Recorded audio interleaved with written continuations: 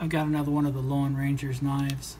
This is a Paramilitary 2 in 52-100 steel. I've never used that stuff before, so I was interested to take a look at this one and see how it is to sharpen. And since I'm most familiar with my Shapton Pro stones, these are what I'm going to use tonight. I'm going to go through a different progression than I did last time. Someone noted, and they were 100% correct, that as I was using my 5K stone, I was really having to go at it to remove the scratch patterns. I should have introduced another stone before I jumped to that 5K. So in this instance, what we're going to do is 320, 1K, 2K, then 5K. If it still looks like I got some deep scratches after the 2K, I may bring out my new Batama 4K. I don't know. We'll see how it goes.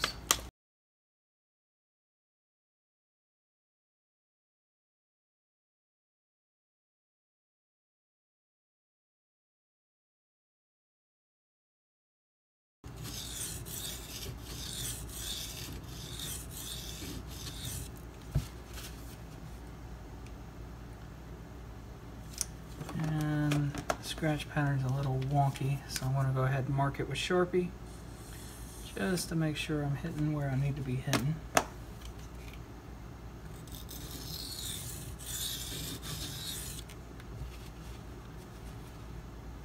That's removing Sharpie all along the bevel except for back here in the base. And I don't know if you can tell, but there's a little bit of a recurve choil going on. Very popular with Spyderco.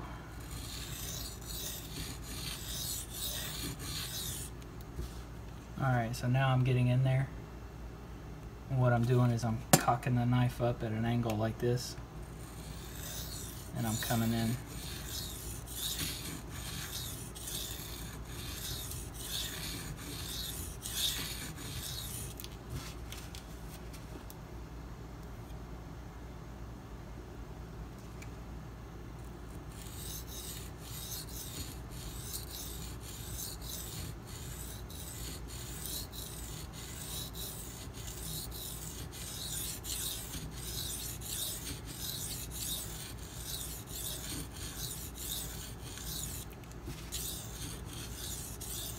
Factory scratches, although they looked like they had already been touched up at some point, they are now almost all gone.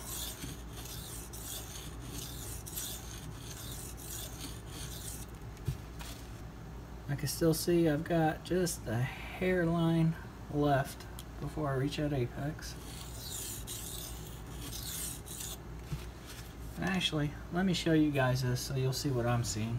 I want to show you guys what I'm looking at. I don't take enough time to really demonstrate to you guys the things that I see in correlation with my sharpening.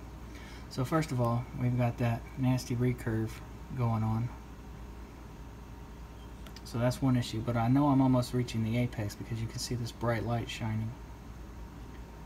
That is the existing edge, as it were.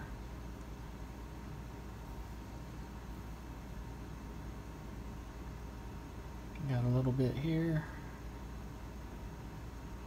still in the tip.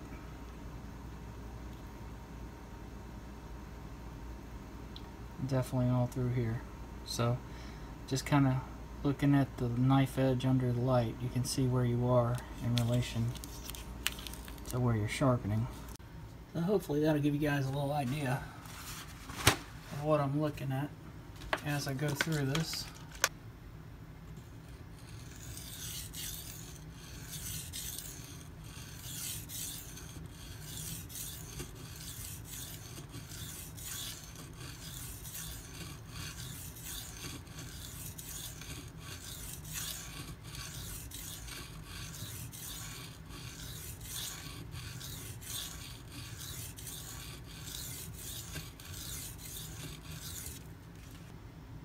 Someone asked me recently about pressure. I usually use just the weight of my hands for pressure. However, when I start doing my long strokes, I get into a rhythm. And that rhythm, I'll start with pressure down at the heel, and then I'll apply more pressure as I get to the tip. Then on the rebound, I loosen my pressure, and then apply pressure again as I get towards the heel. So it's kind of a a U effect as far as my pressure goes. So as I go down the knife, it goes light pressure to heavy pressure, then light pressure back to heavy pressure. Really difficult to explain, but that's what I'm doing.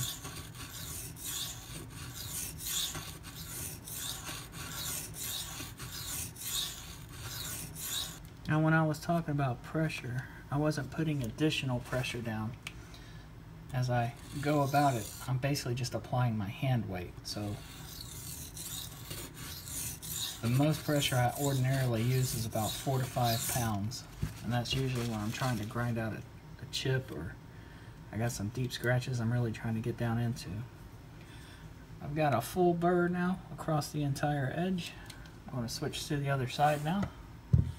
Spin my stone around so I try to get even wear. And I'm going to do the same thing, apply a little Sharpie marker.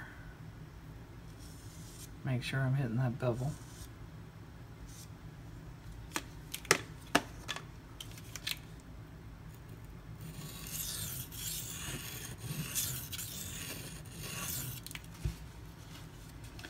I am right on the money, right where I need to be. Good deal.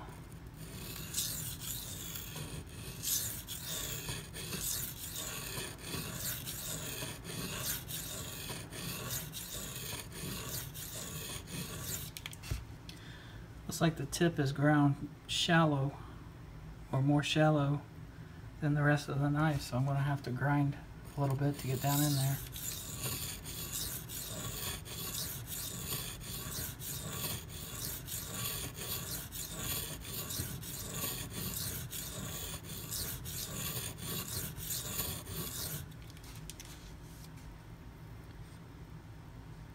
I've described this before too. When I'm sharpening a tip, I keep my finger on the knife like this so that my finger actually rides the stone as the tip comes in contact with it. And that lets me know I'm right where I need to be, and that's where I stop. I don't try to go over or higher. As soon as I can feel my finger touching, I know I'm right on that tip. I'm right where I need to be. And that's kind of my guide for getting into the tip. I don't pay a whole lot of special attention. I've seen guys who will, you know, just concentrate on the tip constantly. I don't do that, just because it tends to wear the tip out. You get shallow spots and things start getting uneven. Doing it the way I'm doing it tends to keep things fairly even, although I do have hiccups, of course. This isn't a perfect science, especially not with me being at the helm. But it gets me where I usually need to go. So I've stuck with it.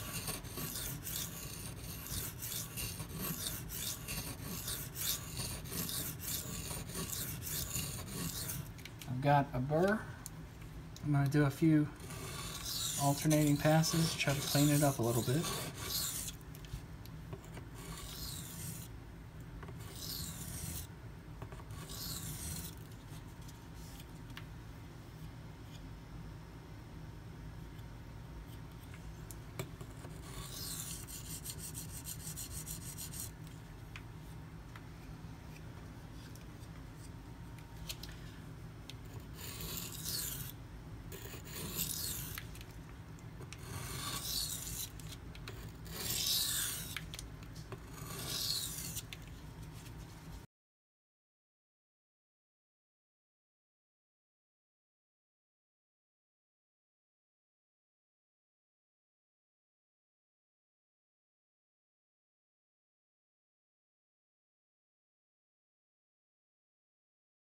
So the scratch pattern for 320 grit is pretty coarse.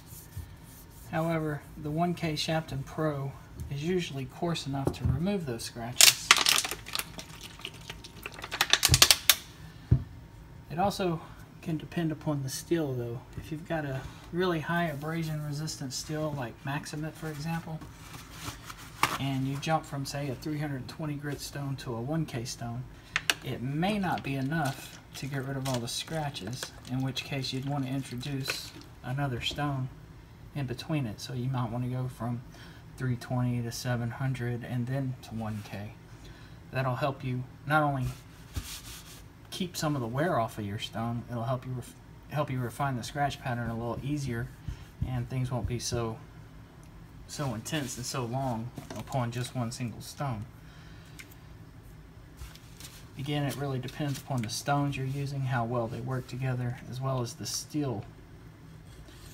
I've heard 52-100 is easy stuff to work with, so I don't foresee a problem here, but I'll know more once I get started. Got a little bit of a low spot where this silly recurve is. Trying to get in there. I'm using light pressure here, letting the stone do 100% of the work. I want to go slow and methodical. I don't want to just apply a ton of pressure, get in there and mess something up.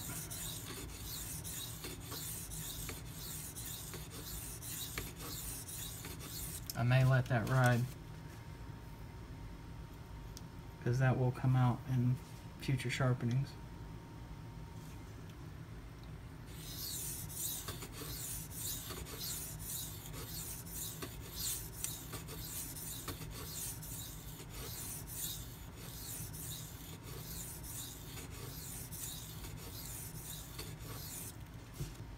See a little spot right here in the belly that I haven't quite hit the apex on.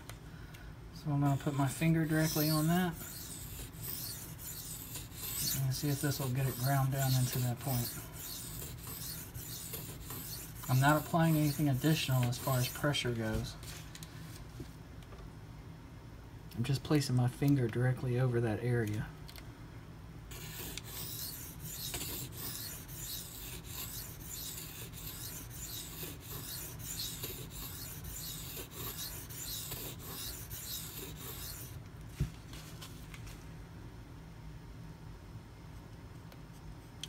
I've got a burr there, so I am good to go.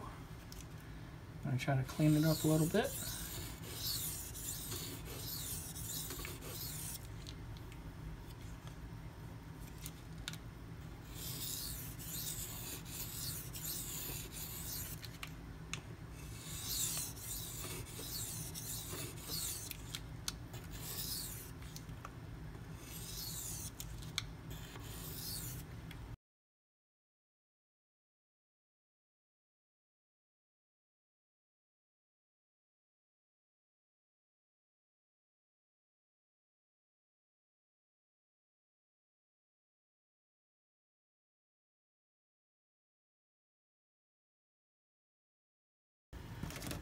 Things tend to go a little bit faster once you get past your coarse stone.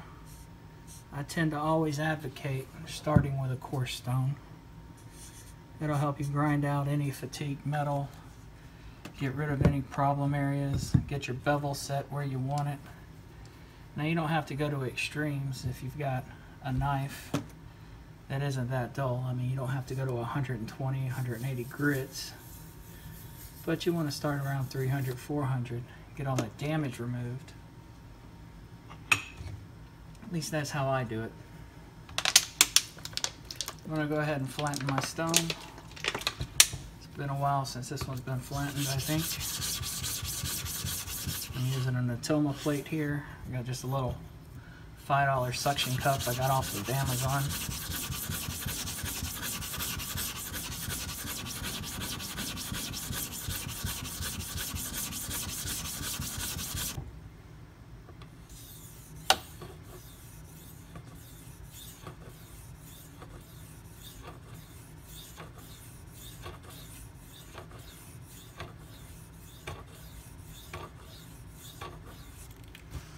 I've created a burr on both my 320 and my 1K stones. With the 2K, I don't need to form a burr. I just want to make sure I've got the scratch pattern of the 1K completely removed or as removed as I possibly can.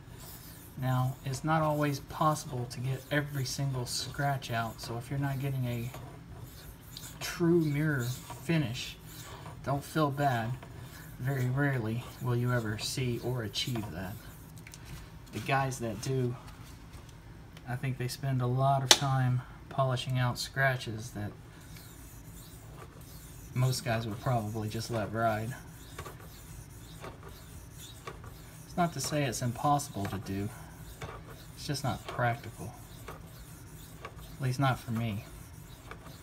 I do want a bright luster on my knife, but I don't have to have a true scratchless mirror shine because I'm going to use it. And as soon as I use it, it's going to get scratched.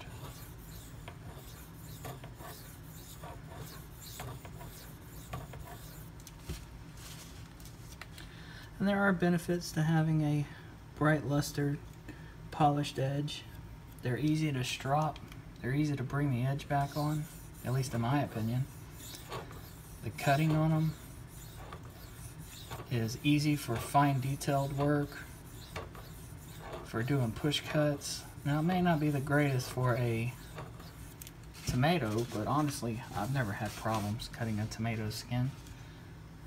Some guys claim that there is a difference. You know, I personally, I don't see much of one unless I'm using a really budget-friendly type steel. What I mean by that, I mean like 420 HC, 440A, 440B. Those type of steels, for whatever reason, when I polish them, they just tend to slip and slide on material as opposed to biting in and cutting.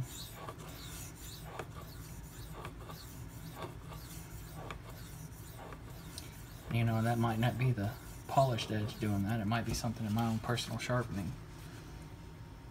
But that's just been my experience. I prefer to leave 1K, 2K edge on those type of steels. Whereas most of my other pocket knives, I usually take up to about 5K and then strop. 5K seems to be a good stopping point for me. Every now and then I'll break out the 8K or the 1500 grit just to get a really nice shine going, but it's not too often I do that, and it's usually just for the video. I'm pretty much done with this stone. I'm just going to do a few back and forth passes and we will move on to 5K.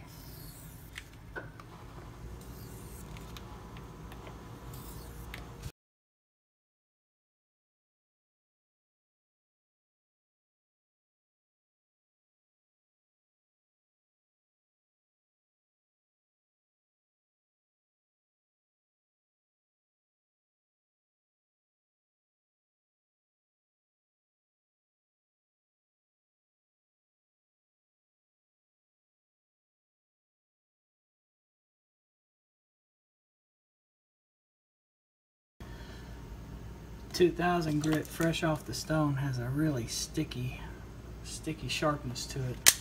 I know a lot of guys like that sticky sharpness, so if that's something you're after, 2K is a good stopping place. The scratch pattern looks pretty nice. What I'm using here is a Tanjo Natural Nagora. Just going to create a little bit of a slurry. Just help me get rid of the scratch patterns from the previous stones and help keep my stone from loading up so badly. That should be good enough.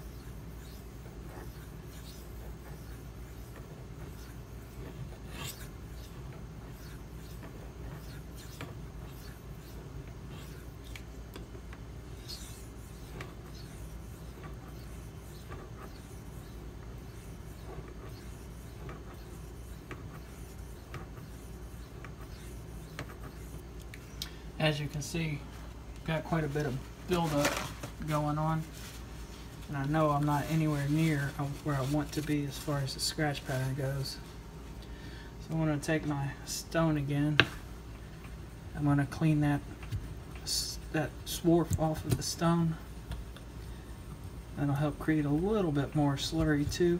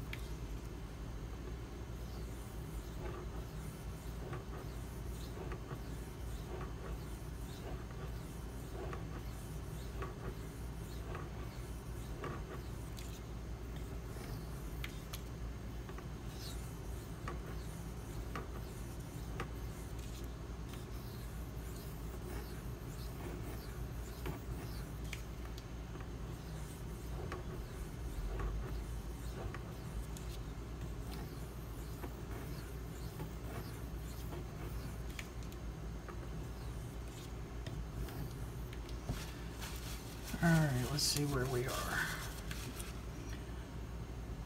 So I'm getting a pretty bright polish, but there is a little haziness to it. That haziness is caused by the slurry. Usually a slurry will give you a frosty, hazy kind of finish. So I'm going to go ahead and start diluting this down a little bit, adding a little more water.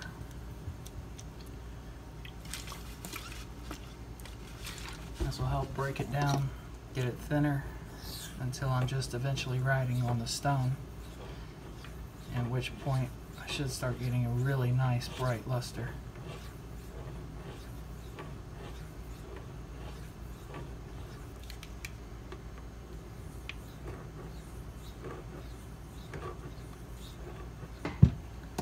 I'm going to keep the buildup that's on the stone there because that will help burnish the edge and create a little bit more of a higher polish.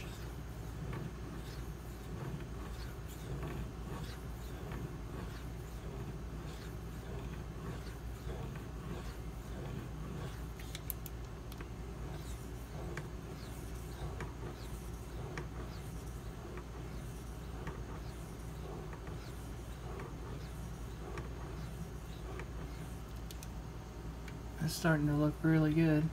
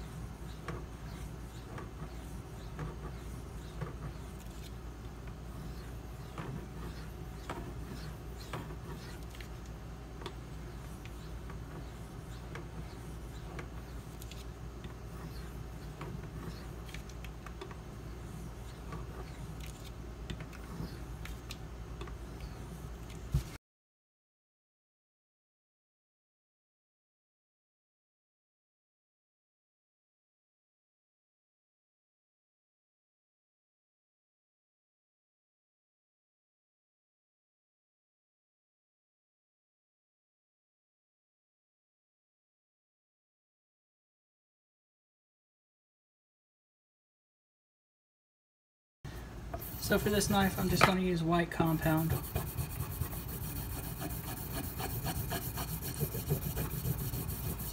My strop's getting a little loaded. It's getting about time to clean it.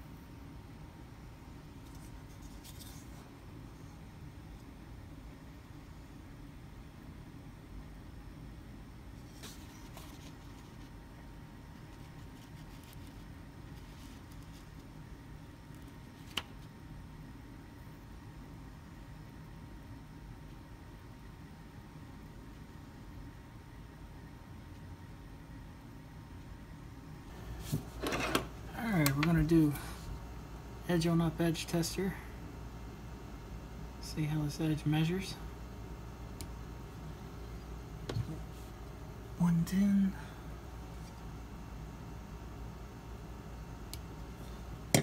82.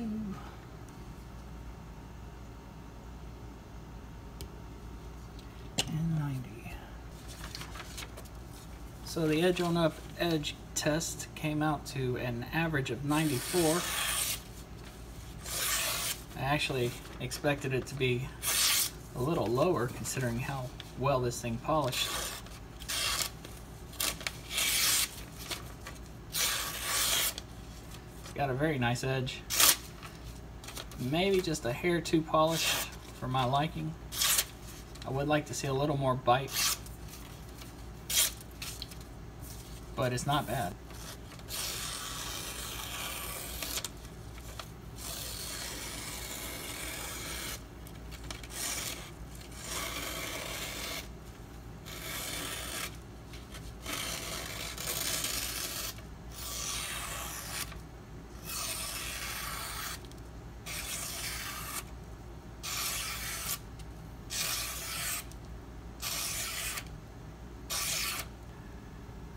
This still responded to the stones very well. It'll take an edge, no problem. All you gotta do is rub it across a few times and that razor will come right out. Still got a little bit of a issue going on in that choil area. I would say in the next 2 or 3 sharpenings, if I were in the Lawn Ranger's position, I'd probably put a sharpening notch in that guy. It's starting to get a pretty nasty recurve in it. That's really going to start affecting the sharpening of the edge itself. Right now, I mean, you saw I had to kick the knife up at an absurd angle like this and then come in on the stone in a U shape. Perhaps dealing with a fixed angled guide, you could probably get in there and grind that down a little better, but with my stones I just wasn't able to get into that spot. I do like this carbon fiber. It's pretty grippy for what it is. It's got a little wear and use on it, like with all of his knives. He puts them through the paces. Well, guys, I appreciate you watching. If y'all have any questions or comments, as always, leave them below. Y'all have a good one.